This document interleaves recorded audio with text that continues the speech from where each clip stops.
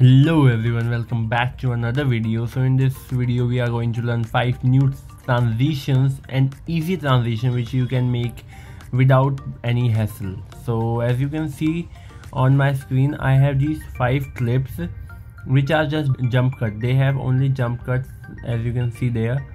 So we have to make 5 transitions for every cut. So let's start with the first transition.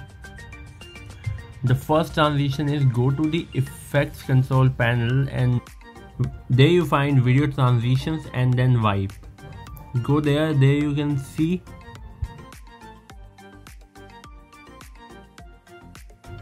so as you can see the transition name is barn doors. So these are very simple transition and which help you to make cinematic video. As you can see, we can use this transition at the start or the end of a clip. So as you can see, these are the doors type transition, but if you want it to be horizontal, so for that what you have to do is just click on the transition, go to the effects control panel and there you click on this. As you can see, the doors are now horizontal.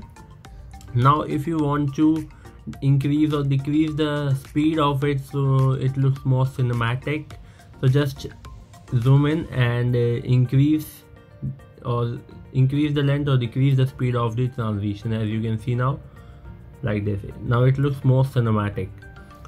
Now we head toward in the end of the clip where we also put this transition and let's play. As you can see, this transition is different. So what we do is we just go to the effects control panel and click on inverted, and as you can see, it is now look perfect. Now as you can see, what we have done later, just do that and it will now be horizontal. That's it. Okay, so this is our first transition and it's very simple and effective transition you can do with your videos. Now let's head towards our second transition. As you can see here, this is a jump cut, so we have to make a transition. So what I do is just go to the effects panel and there you find, or you can type dip to white, and if you don't want to type, just type dip to white, and there you can see in the transition option this is dip to white. Just drag and drop to the start of this video. As you can see, now it's a white dip to white. As the name suggests, it will create a white layer and it will transition in the next video. So what we have to do is we just go to the effects panel, click on that and increase it by that layer also, so it will give a perfect transition like this. Now what I do is I'll decrease the speed of this transition so it looks more like blip, not like zzz. Okay, so we decrease the length of transition like this. Now if we play, so it will like a blip, just like this. Okay, so it looks much better than that for this view. Now that's it for the second transition. Now heads towards the third transition, which is a kind of tricky one. So what we have to do is first we just place this video file onto the first layer like this. For the transition, what we have to do is just go to the effects panel and type the strobe light effect. Okay, and as you can see, there is a strobe light, so just drag and drop to the second layer, and as you can see, the portion where the under layer is visible, it will be created into white portion. So as I go to the next layer, it will done it perfect. So now go to the effects control panel, there you find the strobe light option, and what you have to do is just increase the strobe, distort or blend original to 0% and strobe distortion would be 0.10 and strobe period it will be 0.2 seconds. Okay, now what we have to click on the color. You can choose any color, or if you don't want to choose, don't choose. You can use it as blending mode, different modes like this. You can change the color of the picture or make new effects, but this is not what we have to do for transition. we do for transition is, what we have to do for transition is just click on this and do this. Okay, so our under layer is visible, and as you can see it will create a beat effect which you can use in different videos or in making different beats. Now click on that and cut and delete that strobe light effect in the next.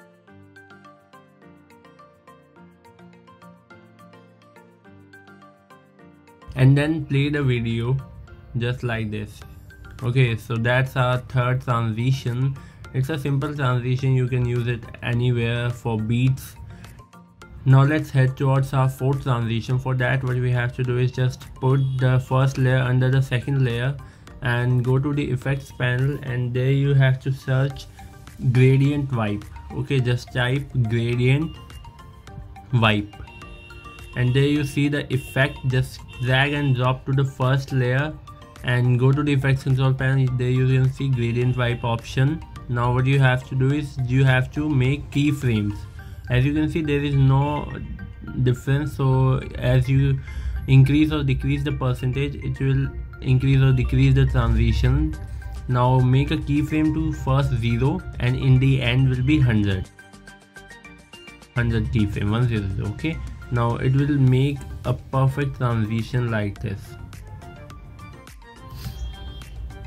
It uses shadows and highlights of a video to invert it. As you can see, sometimes it uses shadow and sometimes it uses the highlight. Now if you go to this softness, you will increase or decrease the softness. I generally took 20 in that, so it looks perfect. So as you can see, this is our fourth transition, and let's head towards our final transition.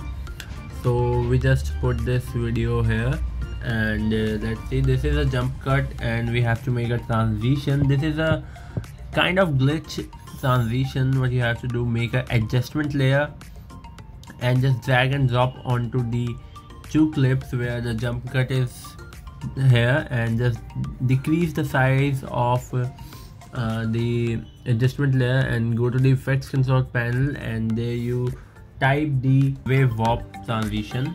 Just drag or drop to the adjustment layer. You have to drop this transition onto the adjustment layer.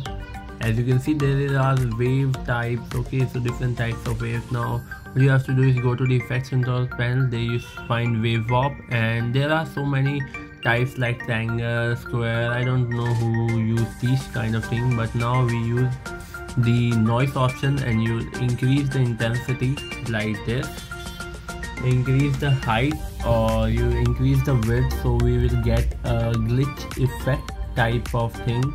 Now as you can see, we have to remove these black borders. Okay, so for that what we have to do is pinning all edges, and now just increase or decrease, make a perfect portion where you can see there are less black portion. Here are very less black portion. You can rotate also this. I rotate this like this. Now you can increase or decrease the speed also. Now let's see what our transition looks like. Let's start. Okay, so that looks amazing. I'll just decrease the length so it will be a quick transition like this. Okay, so that's it for the fifth transition. Let's see, you can also increase or decrease the size of it if you want. Now once again, let's play our final product.